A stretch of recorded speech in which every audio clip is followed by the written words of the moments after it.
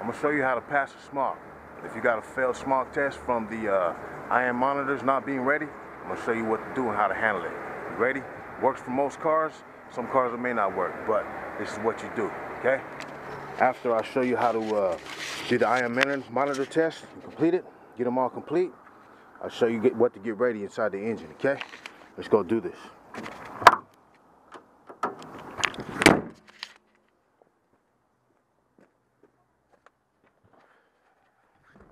If you got a scanner, well, you're gonna need a scanner in order to do this. But what you can do is you can go rent one, okay? Well, hook up your scanner, first of all. This is first thing in the morning, okay? Do this when the car is cold. All right. So, turn the car on, and you're gonna put the defrost on, all right? Let it run for like a few minutes. So what you're doing is you're trying to get the car into a normal, a regular daily schedule of how people, you know, run their cars. Like from the minute they get up, let's put the defrost on. The second they get in the car, turn on the defrost and start driving through the street for a couple miles.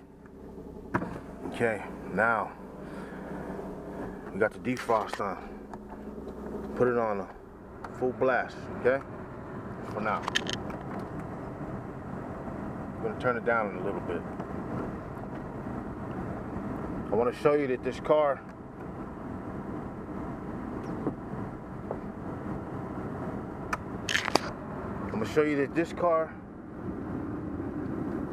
monitors are not ready, okay? So look at this.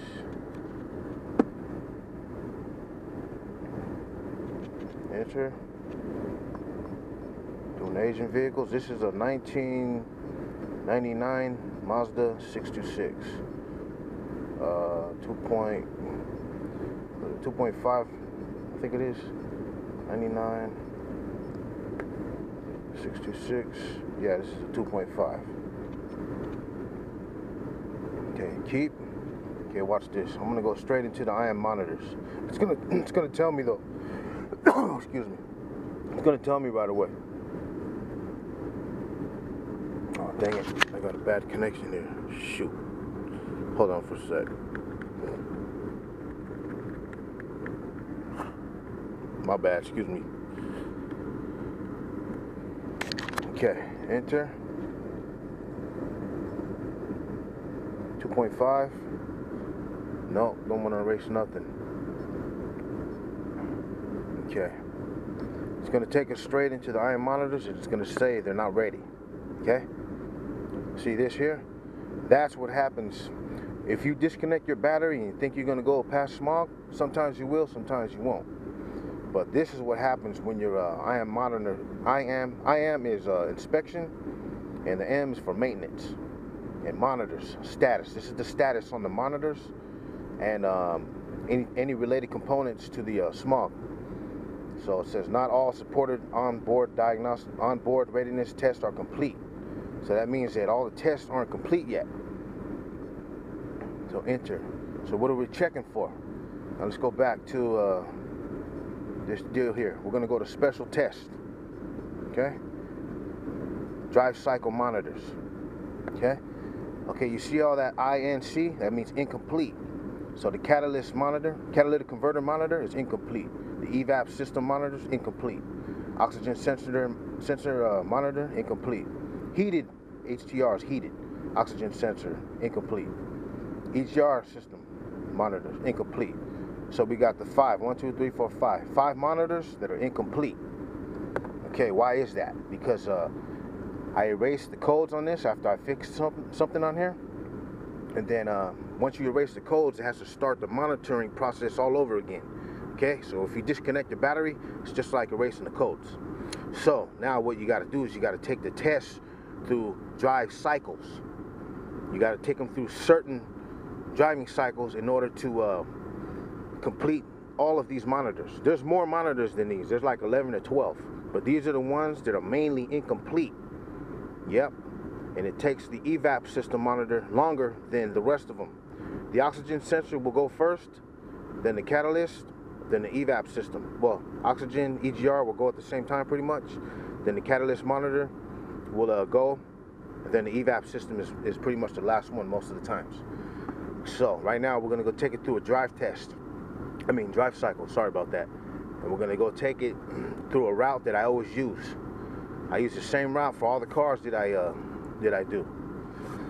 And I'm not a Smog tech, but I used to work with the Smog tech. And I know this stuff, man, it works. So this is how it's gonna happen. This is what goes down when you fail your Smog because of the IM monitors, okay? So we're gonna do the drive test. And then when we come back, we're going to see if the monitors are done. Keep in mind, sometimes they'll work, sometimes they won't. If it doesn't work the first time, do it over again, okay? So the first test, we're gonna take it on the freeway. I just turned on the heater. The first test we're gonna take on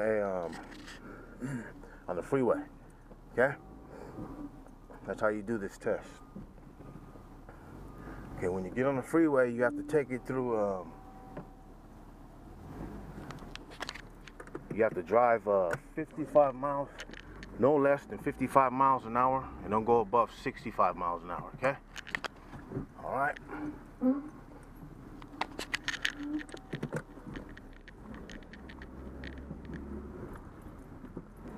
So let's go do this, okay? Keep this in mind too. When we get to, you gotta do it for like 5 miles, okay? Well, 5 minutes. Drive for 5 minutes on the freeway. And then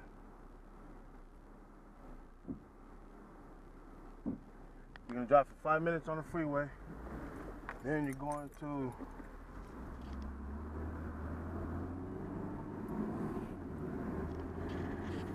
you're gonna drive for 5 minutes on the freeway. Then you're gonna come to a complete stop. I go on this ramp. The ramp goes uphill. Keep in mind, you cannot hit the brake when you come to that stop.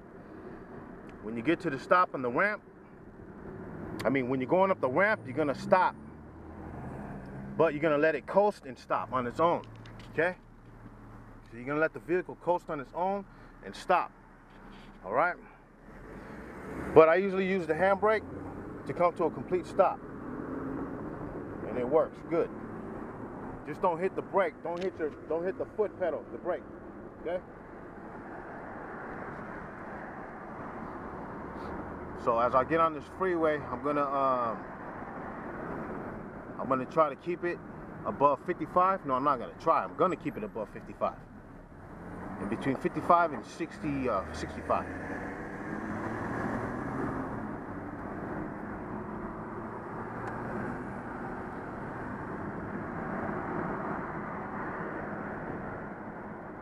So just watch the dilly and watch the speedometer. Okay? Here we go.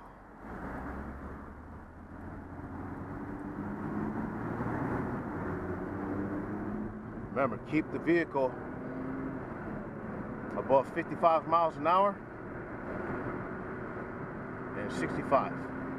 Okay? Once you get it above 55, don't go back, okay?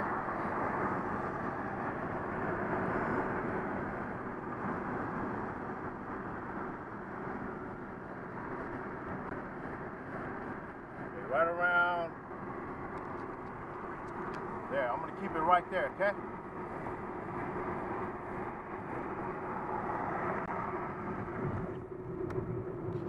Okay, let's keep it right there.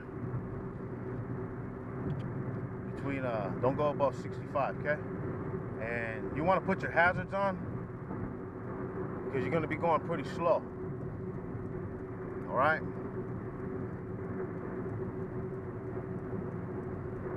Keep it right there around 60.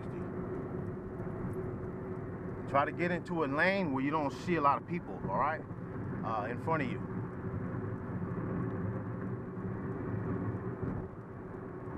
Okay, I got the hazards on.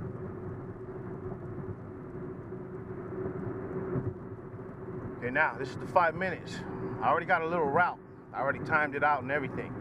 I got a route that takes me 5 minutes to get to the bridge. I'm gonna keep it like that, right around 60, between 55 and 60, okay? I mean 65. You see, I'm starting to go slow. Everybody's going a little bit faster. So keep your hazards on, all right?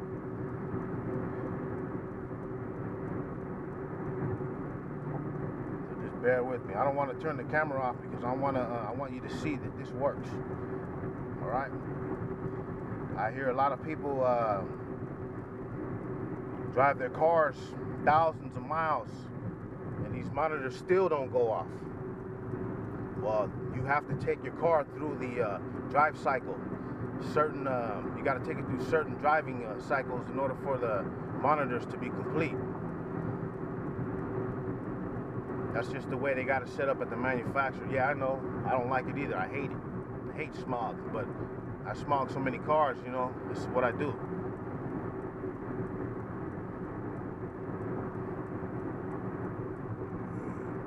Remember, keep your hazards on because I'm going really slow.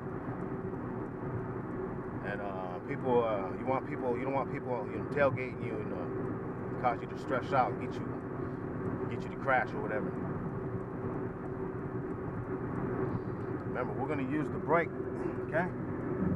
We're gonna use the handbrake, this bad boy right here. We're not gonna use the foot pedal when we come to the ramp, okay? I don't know if you're gonna have a ramp where you're at. See, I'm getting over because I don't know if this car's gonna go slower or not. But I'm just gonna try to leave a wide open spot in front of me.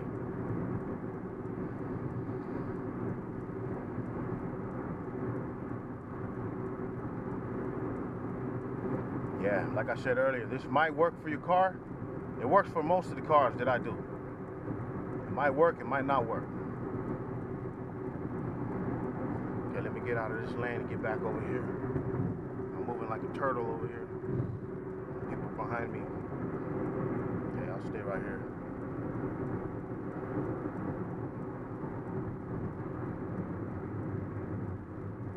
Okay, I'm gonna go smog this bad boy today. The one thing I can't stand is smog. I flip cars, and the most horrible thing I hate is stupid smogs, man. See, I'm getting kind of low, down almost to 55. Don't let it go below 55, okay? Yeah, smog is a pain, man. I smog so many cars, man. But you know, this is what you gotta do. This is the deal, man. And it works. A lot of people don't even know this. The smog techs won't even tell you this stuff, man. A lot of them will just let you just fail, and some of them will do you wrong, man, big time. Charge you for an O2 sensor or something, and you know, O2 sensor is like $80 at the shop, man. Plus or minus, but mostly plus. Yeah, I know, man. I used to work in the shop. Yeah, they used to rob people all the time. But anyways, this is how you do it. Do it on your own. Do it at home, man. I'm doing this for free because I like to help people, man. I don't like to see people get robbed. Yeah, I'm going a little too fast. I was almost at the 65. Don't let it get there. This ramp's coming up pretty soon, okay? This drive, keep in mind, you have to drive it for 5 minutes above 55 and below 65 miles per hour. And the 5 minutes is almost up. This ramp is coming up right up here. So I gotta be ready. Get ready for this.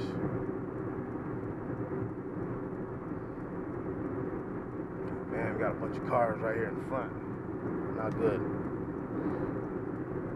So I'm gonna move over. You know, they're in my ramp lane, the lane I use to get on the ramp. Oh man, I hit right 55, dang it. See what I mean?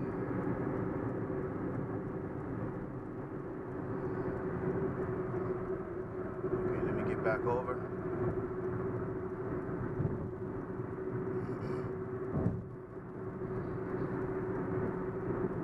Okay, this is Palm Avenue ramp. Oh man, the person just killed it.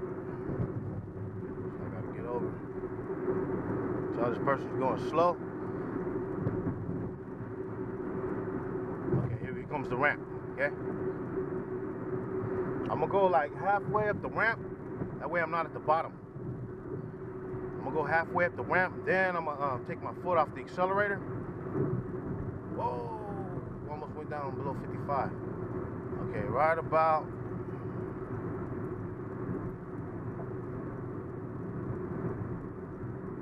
Ooh, I'm really close to that 55. Okay, right now, I'm gonna let off, okay? Okay, I got the emergency brake here, okay? I'm coasting. I'm gonna push the button and hit the, pull the brake up, okay? Look, bring it down all the way like that. Okay? Let off, then take off, okay? Now, you wanna drive it through the city, stop and go, all right? You wanna drive it through the city for a little bit, okay? Now you wanna stop and go. You want to keep the car below, you want to go 35 miles an hour and keep it in between there. 30 and 35. Then you're going to come to stop signs, do complete stops, okay?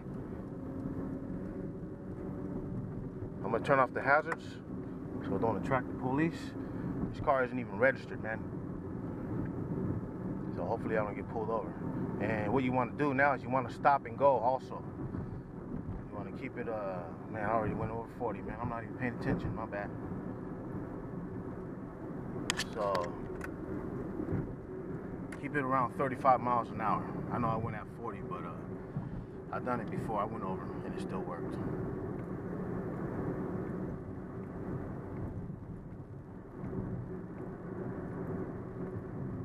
Now it's all about stopping and going, okay? You're letting the whole monitoring system deal. You're letting all that do its thing. It's checking the evap system, the catalytic converter to see if everything's, you know, if the efficiency is all up to par. And it's checking the O2 sensor readings. Okay. Haven't even stopped yet. Normally these lights, I stop at these lights, but of course today they're not turning red.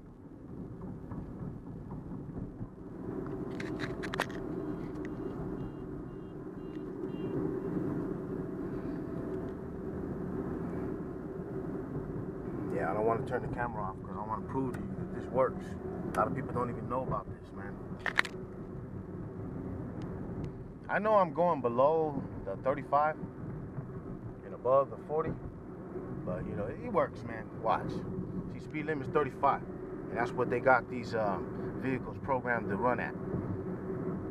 Well, not to run at, but that's where the monitoring system, it checks for the values and you know, the happy medium between high and low ranges and stuff.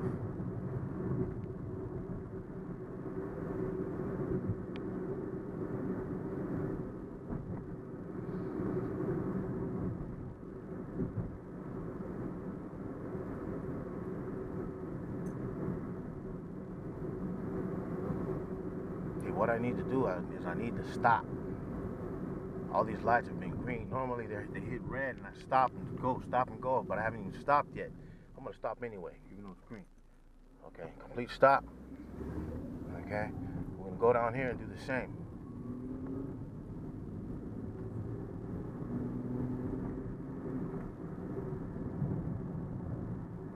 Yeah, I normally take the same route all the time. When I want to get rid of these, when I want to get the IM readiness monitors done and complete, I take the same exact route. But I'm a little nervous today because this vehicle isn't even registered. It's in non-op and I'm getting it ready to smog it for sale. So I'm a little nervous right now, looking over my shoulder for the police. Hopefully nothing happens, man. But that's what you do when you flip cars, man. You just gotta figure it out and you gotta handle it. But for you guys, I'm doing this because I want you guys to see you can finish the IM monitor codes. And if you don't have a scanner, you can there's people on Craigslist. You might have to take them for a little ride though. Or no, you don't have to take them for a ride. What you can do is you can have them check your monitors, see which monitors aren't ready, which are going to be the catalyst and evap and the O2 sensors most likely. Those three are always not ready when you disconnect the deal. You want to go to them and ask them if they can check the codes. Do this whole test here. What we did, you know, we started it in the morning, drove it on the freeway for 5 minutes, came to a complete stop with the emergency brake. There's a cop right there. With the emergency brake on. I mean, using the emergency brake to stop, my bad. And then we're going through this street test, the street driving test. Okay, complete stop right here. Right there. Going to a complete stop. Okay, this is perfect. This is what we want. We want to stop. So all the monitors are checking everything, all the components, the emission components, and devices that are involved with the emission, you know, deals, whatever. So we're stopping and going.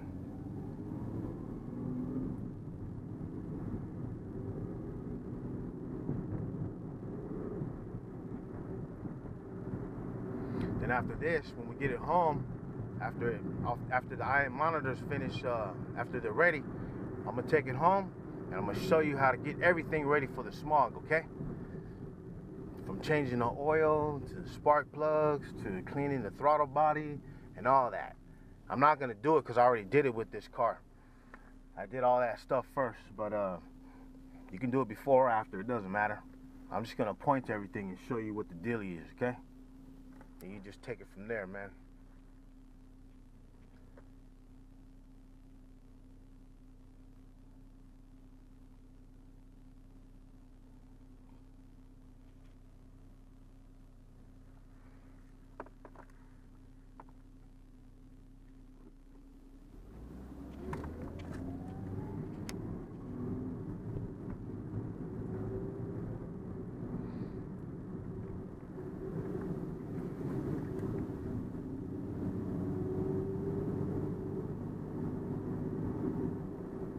Okay, this is all this stopping and going. That's what we want to do.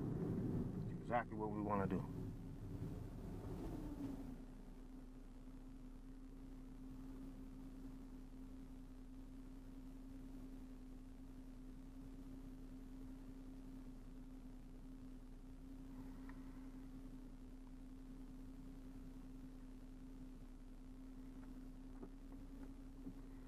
Yeah, I do a lot of smogs, man, and I see a lot of people fail, man. Well, I don't do the smogs. I don't do the machine. I know how they work and everything, but when I do go smog vehicles, and I watch people come out of that smog place with failed smogs, and a lot of them are like this, from the readiness test, IM readiness test not being ready. And man, look on the face of people, just, man, distraught. I know exactly how they feel because I hate smog, man.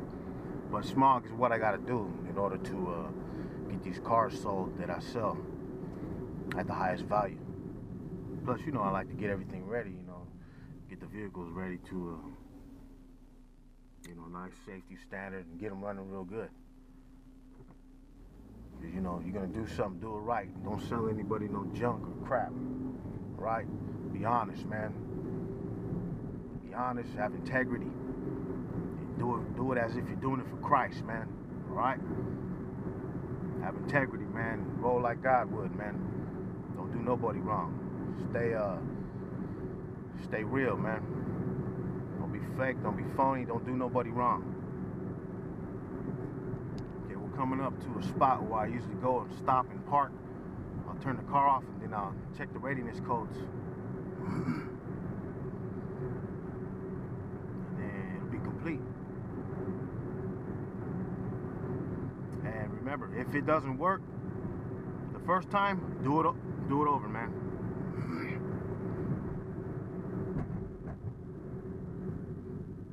Just do it over, right?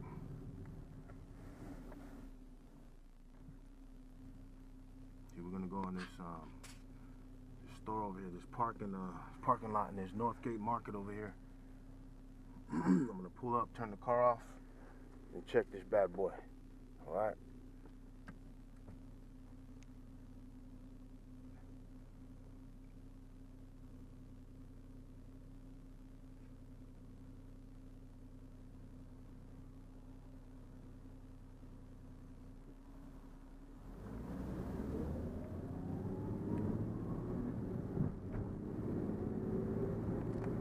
So after the freeway, remember, stop and go. Stop and go. Okay, let's go in here. Now after you complete that test, come up to a parking lot, stop, turn the car off. Okay, there we go right there. Now we still got the this bad boy scanner still hooked up. Okay. So now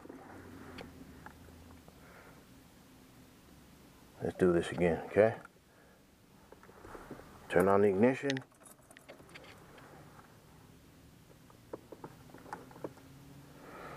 Okay, let's wait for this to come on, all right?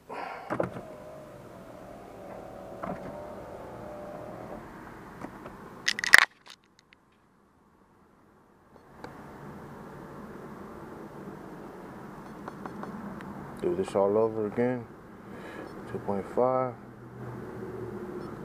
No, don't erase codes. Press enter. Enter. What you want to do is go to special test. Drive monitor. Cycle. Okay, there we go right there. See? IM status, onboard readiness tests are complete. So, what that is just it's telling you everything is done. Press enter. All monitors, okay. See, I didn't even turn the camera off, man. And that's how you do the monitor test and get your smog ready. Okay, now let's go to prove it. Okay, I am readiness. We're gonna check to see if everything is okay. Okay, remember all that stuff said incomplete? It's gonna say okay now. Excuse me. Misfire monitor, okay. Fuel system monitor, okay. Component, okay. Catalyst, okay. Heated catalyst, non-applicable. Evap system, that one, man, that one's a hard-headed one right there. But see, it's okay. NA, oxygen sensor monitors, okay. Heated oxygen sensor monitor, oxygen sensor, okay. EGR system monitor, okay. See, bad boy's done. Everything's complete. And that's how you want it.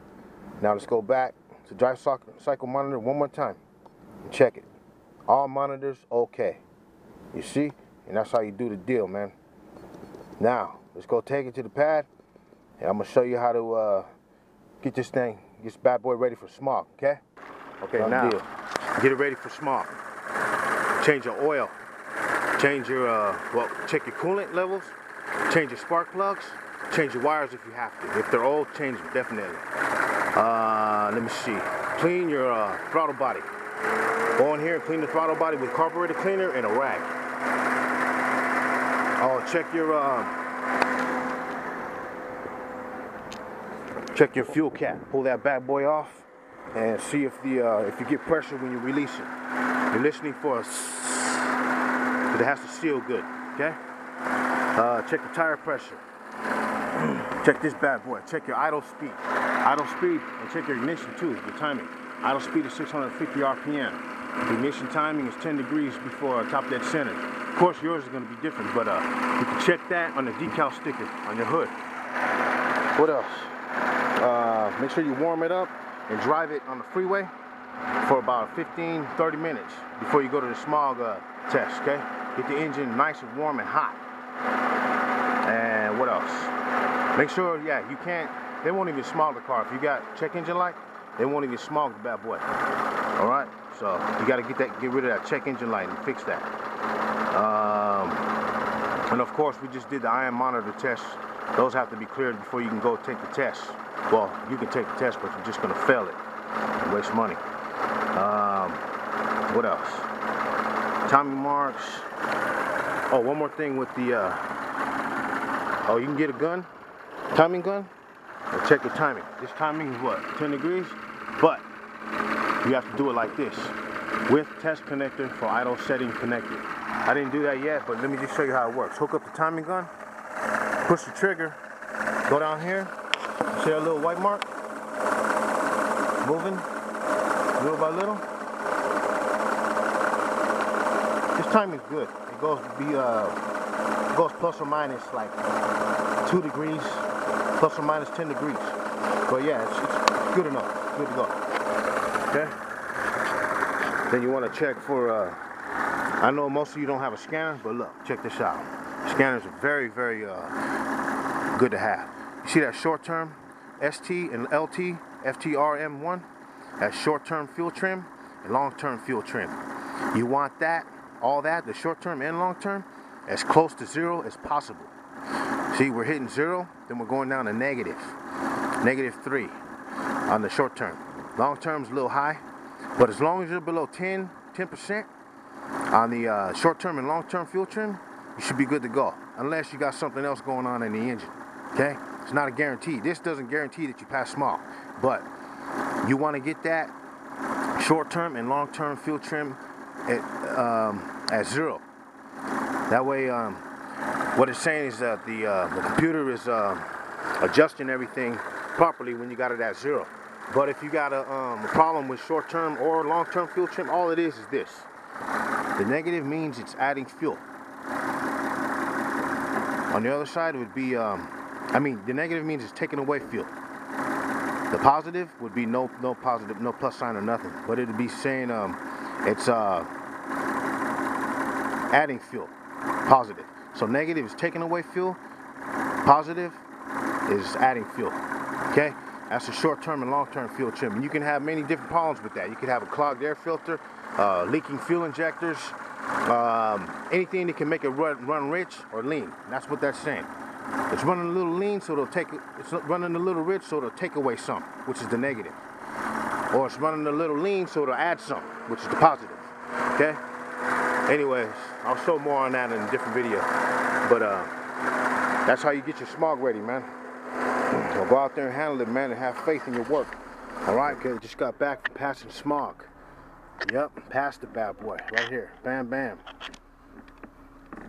Here's the license plate number, just to prove to you. 4HKH119. Now let's go back to the license plate number.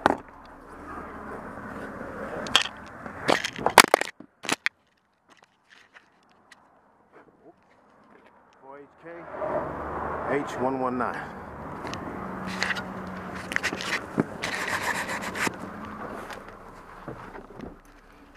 Okay, that's the bad boy right there. Passed them. Okay, let me show you something. See these CO and HC? Let me show you why you need to know about that the short-term fuel trim and long-term fuel trim. Remember we did that earlier, the IM status readiness test. Handled that. Okay, this is live data, man. If you ever do decide to get a scanner, make sure you get one with live data that has the capability to read live data. Okay. Okay, short-term fuel trim, long-term fuel trim. See, remember what I told you earlier? If you are below 10% negative, see that negative, and positive, then you be pretty good. Unless you got something else, mechanical, or something wrong with the engine. This short-term fuel trim and long-term fuel trim is telling what, it's the oxygen sensors telling the computer to deduct fuel from the fuel injectors or to add fuel.